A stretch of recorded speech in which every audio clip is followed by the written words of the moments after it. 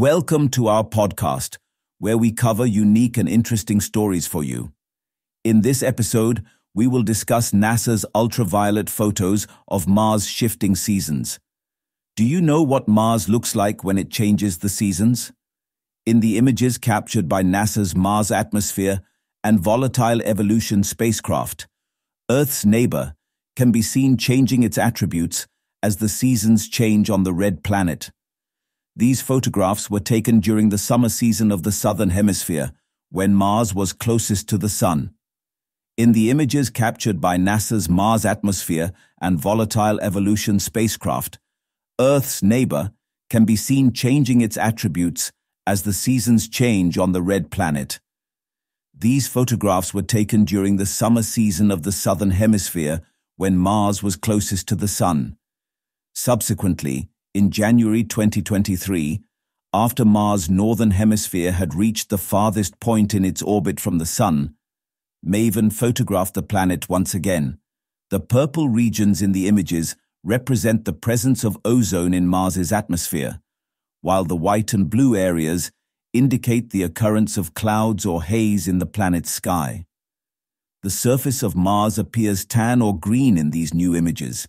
NASA officials stated that observing the planet in ultraviolet wavelengths allows scientists to gain valuable insights into the Martian atmosphere and observe surface features in extraordinary ways. Similar to Earth, Mars also rotates on a tilted axis, resulting in the experience of 4 distinct seasons. However, due to the longer Martian year, the seasons on Mars are approximately twice as long as those on Earth. When Mars's southern hemisphere is tilted toward the Sun, the planet orbits closest to it, leading to significantly hotter temperatures during the southern summer compared to the northern summer. This temperature increase causes heightened turbulence, stronger winds, and larger dust storms in the southern hemisphere.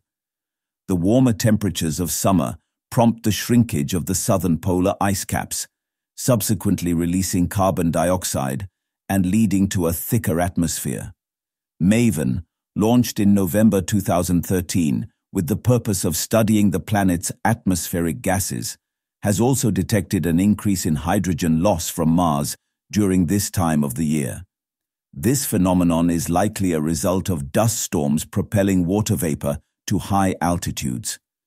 By studying these systems, scientists can gain a better understanding of the evolutionary history of the red planet.